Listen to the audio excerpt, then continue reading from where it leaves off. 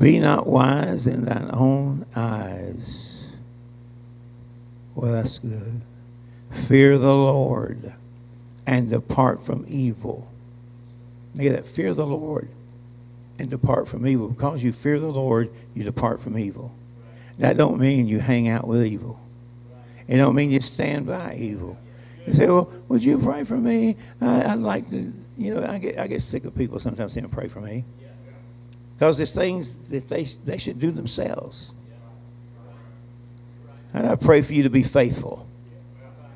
Skin your hide for not being faithful. That's how. For your unfaithfulness. How do you teach people? You got to do it yourself. Pray for me that I quit smoking. Well, just you take care of that. It's not my problem. It's your problem.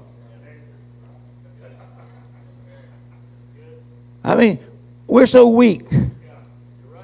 Oh, pray for me. I'll be able to. No, do it. You don't need me. You don't need anybody else. You need to learn to stand on your own.